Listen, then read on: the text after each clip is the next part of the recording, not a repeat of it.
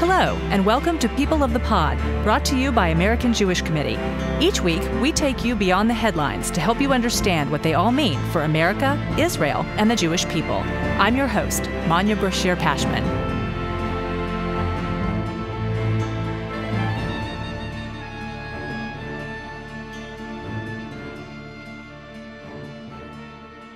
One could easily say the October 7th Hamas invasion and massacre in Israel is one of the most well-documented terrorist attacks in history. Dozens of smartphone cameras and GoPros filmed Hamas terrorists crossing the border between Gaza and southern Israel to murder more than 1,100 soldiers and civilians and kidnap more than 200 others, the deadliest anti-Semitic attack since the Holocaust. But just like the scourge of Holocaust denial, October 7th denial is growing. Mark Weitzman is the Chief Operating Officer of the World Jewish Restitution Organization, a nonprofit that pursues claims for the recovery of Jewish properties lost during World War II. He's also the lead author of the working definition of Holocaust denial and distortion for the International Holocaust Remembrance Alliance, known as IHRA, and chairs the IHRA Working Group on Museums and Memorials. As we approach International Holocaust Remembrance Day, Mark has joined us to discuss how we can make sure the world does not forget or deny any atrocities committed against Jews. Mark, welcome to People of the Pod. Thank you very much for the invitation to be here. Mark, you are an expert on Holocaust denial and distortion. What does it have in common with the denial we're seeing around October 7th? I think that there are clear connections between people who are downplaying or distorting the events of October 7th and those that engage in Holocaust distortion or hardcore Holocaust denial, because both are linked by an attempt to try to explain what is for them an uncomfortable historical reality that targeted Jews, whether at the Holocaust or the events of October 7th, to justify their preconceived political agenda, which often includes an anti-Semitic conspiracy theory either as its base or as its method to achieve their goals. One of the root causes of Holocaust denial and distortion from the anti-Semitic perspective is the attempt to say that since the Holocaust, there is a certain sympathy for Jews as victims, and sometimes that turns into political sympathy or support for the state of Israel. Sometimes it turns into actions that are pro-democracy or anti-racist in terms of society, of saying that we've seen what happened at Auschwitz, we don't want our society to go in that direction, so we're going to take certain positive steps. Those people who want to turn the clock back to a world where people could still be judged by their religion, their race, or whatever signifier, often have to grasp with the Holocaust. It's the paradigm of what can happen when society turns evil. The same thing, in a sense, is at the root of October 7th denial. It's the attempt to say that, oh no, we don't want to allow any sympathy to Jews or to Israelis.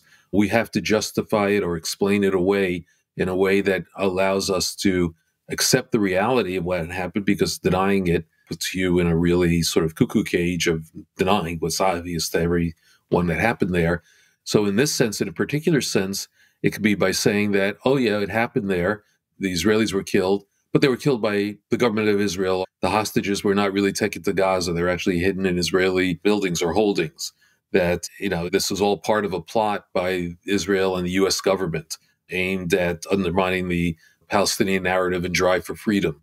But the goal there is similar. It's to grapple with a reality that most people would find repugnant, an anti-Semitic reality. The latest poll in the U.S. shows 80% of the U.S. population support Israel versus Hamas. And in an attempt to justify their stance, their preordained anti-Semitic stance, they have to deal with that reality. And so you can't ignore it. You can't say it didn't happen, since, as you pointed out, it's one of the most photographed and verified actions in recent memory. So you try to twist it away and turn it on its head. But how do people wrap their heads around this fantasy fiction? These conspiracy theories are linked. And I don't think enough people have realized this or paid attention to it, that Hamas's original charter, 1988, actually literally quoted the Protocols of the Elders of Zion, which is, as we all know, the Bible of conspiracy, anti-Semitic conspiracy theories. And they literally based their charter. It's the only Western document quoted in their charter, their original charter, and it links the events of October 7th with the history of anti-Semitic conspiracy theories. This is not an anti-Zionist document, the protocols, it's an anti-Jewish, anti-Semitic document. So there's direct connection there. The Holocaust is the most documented event in human history. It's not just, there are films, there are millions and millions of pages of documents. There are so many archival records of survivors, of perpetrators, of war crimes tribunals, judged and entered into evidence the effects of the Holocaust, the reality of the Holocaust, not just in the United States, but look at the David Irving trial, the famous David Irving trial, but all the war crimes trials in Europe as well. To say that it did not happen or to twist it requires an effort of will.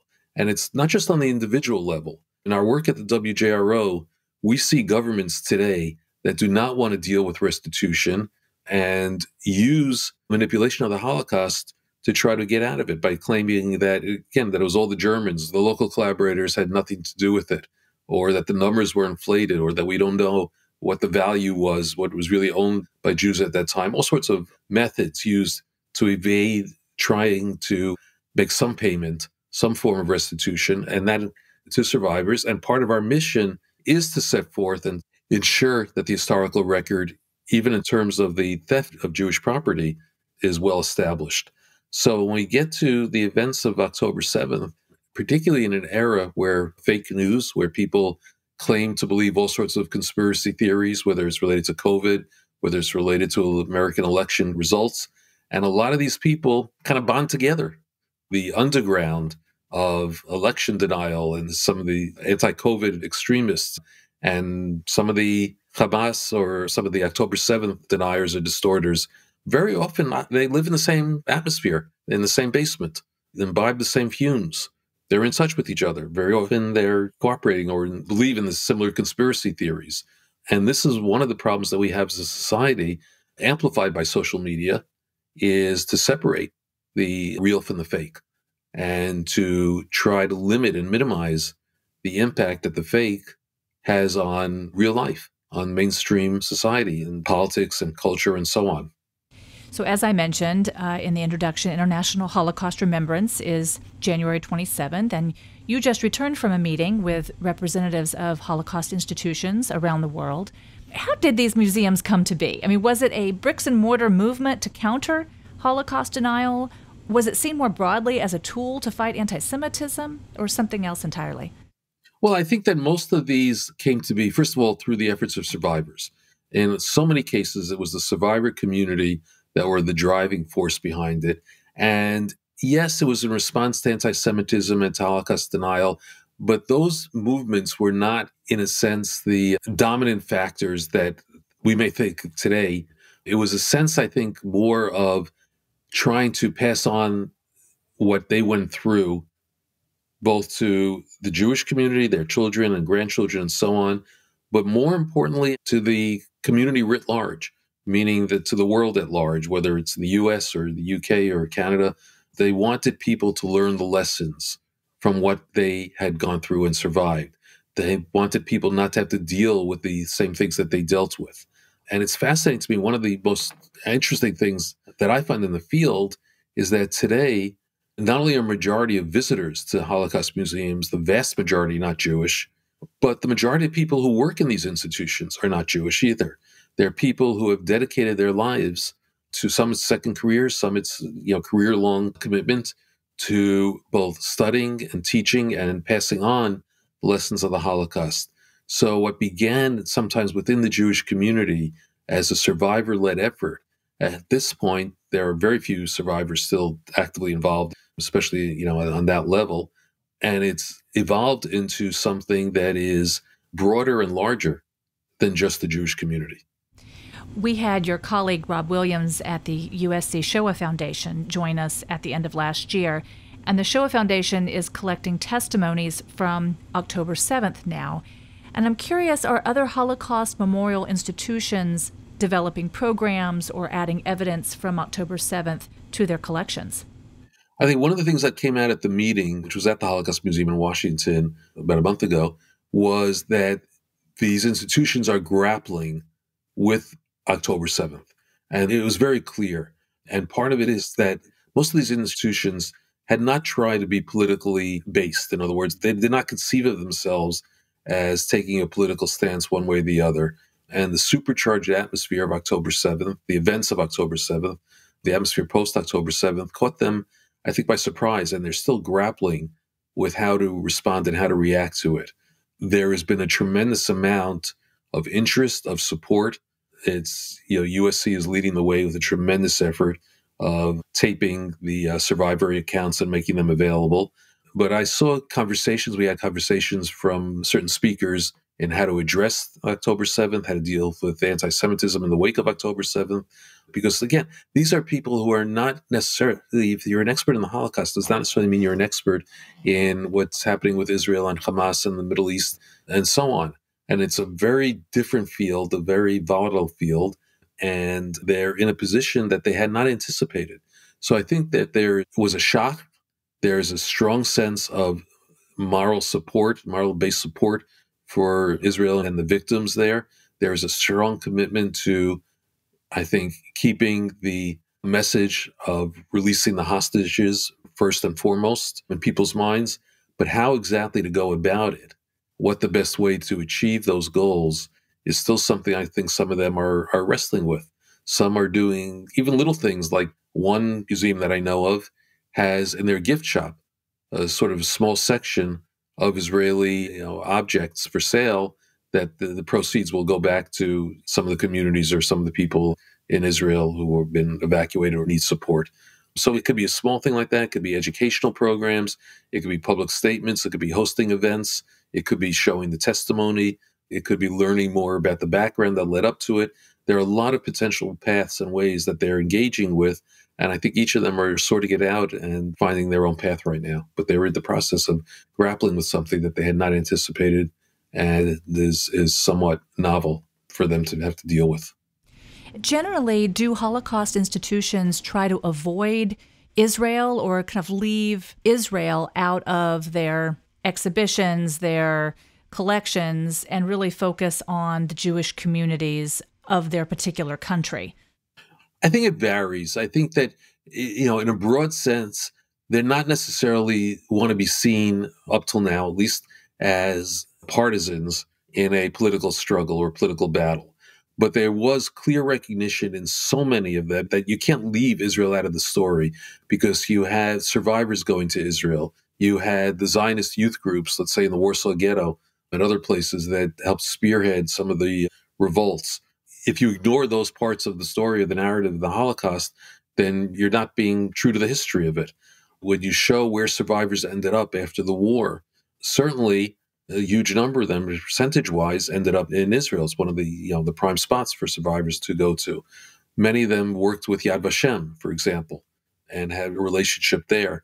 You have the righteous among the Gentiles, which is a story that almost all Holocaust museums want to have some focus on, because it's a prime example of non-Jews responding in a positive way in the most dire circumstances. But the certification of who is a righteous Gentile came from Yad Vashem in Israel. So there are, inextricably linked to it. But what you didn't, and what they tried to avoid, was taking sort of a partisan position. Should Israel do this action? Should this Israeli government be supported against that Israeli government? Or, so on and so forth. But the broad idea of Israel's right to exist, of Israel as a place of refuge for the survivors, as Israel being a change in the narrative of the history of the Jewish people in the 20th and 21st centuries, all those had to be a part of the story and are dealt with, but in different ways in many of these institutions. So you also traveled to Israel at the end of last year, and I'm curious, up until now, how have Israelis talked about the Holocaust? Is it a cornerstone of their history as a modern nation? Maybe not so much for the younger generations, and could October 7th connect some dots and change that? Well, I led a small mission for the WJRO, and we went down south to Kfar Aza and also met with evacuees, and it was an incredibly moving experience. And the reality of what happened there, going to the exhibition on the Nova Music Festival, is something that I don't think any of us participated will ever forget. And it was interesting because we had two guides from the Israeli army, from the spokesperson's office from the Israeli army, two young women who were with us down in Kfar Aza, one of the worst places, and they made the connection. And we had a Holocaust survivor with us as well, and she made the connection. And there was a resolve that, this is something that we didn't think we would ever have to face firsthand, this kind of targeted destruction of Jewish civilian life. I don't think Israelis have fully come to grasp, and understandably, with the implications of what happened. I think it may take even a generation or two to kind of work this through. But I think that there's no question that hearing over and over again the worst act of violence since the Holocaust gives a frame and a context that is going to keep the Holocaust, as part of the conversation about this. Israel, prior to this, there had been a lot of efforts. I mentioned Yad Vashem earlier. It's certainly one of the cornerstones of historical, cultural life in Israel, but it wasn't the only place. There were other kibbutzim, such as up north, Lochamei Getaot, the ghetto fighters kibbutz, that have the similar mission of educating about the Holocaust. The Israeli government, no matter which party the prime minister belonged to, has always been very strongly supportive of Holocaust education, has been involved, a key partner of WJRO and its work on restitution issues and efforts. So the Holocaust has been, I think, part of the Israeli consciousness, but I think it was viewed as historical in many ways. This is what our grandparents went through. This is what happened over there in Europe. And now that reality has shifted a little bit, that, something that can be spoken about in the same sentence, not the same, not comparable in many ways, but it's here and it's now. So how do the events of October 7th alter this year's observance of International Holocaust Remembrance Day? Throughout the world, I think you're going to hear a lot of linkage, in a way, of people saying that we can't forget what happened, the victims. So many places are involved, for example, in the reading of names, victims' names.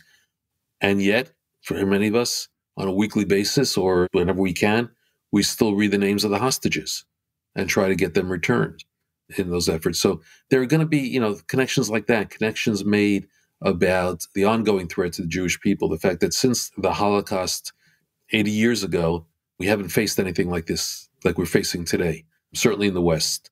In the United States, the conversation is certainly going to include the fact that Jews are in an unprecedented situation in this country in terms of anti-Semitism. The questions of people trying to erode support for the existence and legitimacy of Israel take on much more significance, especially as they become much more high profile, the attempts. They are part already of the political landscape for the forthcoming elections. AJC often cautions against comparing tragic events to the Holocaust because it risks trivializing the genocide of 6 million Jews. But I've heard well-meaning people make that comparison. In this case, is it a legitimate analogy? Israel as a state was able to strike back and respond in a way that Jews could not do during World War II. Governments in the West, the UK, France, Germany, and so on, the United States, of course, first and foremost, have responded forcefully, defending Jews, aligning themselves with Israel, whereas governments in the West, prior to World War II, basically ignored, accepted, or were complicit in the Nazi actions. Those kind of differences are significant. And the fact that, as I said, public opinion in the United States is firmly on the side of Israel compared to on the side of Hamas is also significant. So I think we have to be careful about making kind of glib historical comparisons. We're not powerless today. We were powerless in the 1930s. But that doesn't mean that our situation is not problematic and dangerous for us today. It is. And we have to recognize that. But we need to do that, factually and calmly and realistically. We need to find our allies, and there are allies in many places, and to work together with them, because the threat to us, particularly today, from Hamas and allied groups like that, and their supporters, whether from the extreme left, the so-called progressives, or the extreme right, is a threat to liberal society in general. And that's something that we need to be able to share and to work with our allies to turn that threat back. Mark, thank you so much for sharing your expertise and cautionary advice. Thank you very much. If you missed last week's episode, be sure to tune in for my conversation with Dr. Matthew Levitt of the Washington Institute as he helped us make sense of the renewed terror threat, how Iran's terror proxies Hezbollah, Hamas, and the Houthis are coordinating their strategy, and what the U.S., Israel, and its allies are doing to fight back. Thank you for listening. This episode is brought to you by AJC. Our producer is Atara Lakritz. Our sound engineer is TK Broderick. You can subscribe to People of the Pod on Apple Podcasts, Spotify, or Google Podcasts, or learn more at ajc.org/peopleofthepod. The views and opinions of our guests don't necessarily reflect the positions of AJC. We'd love to hear your views and opinions or your questions. You can reach us at peopleofthepod@ajc.org. If you've enjoyed this episode, please be sure to tell your friends, tag us on social media with #PeopleOfThePod, and hop on to Apple Podcasts to rate us and write a review to help more listeners find us. Tune in next week for another episode of People of the Pod.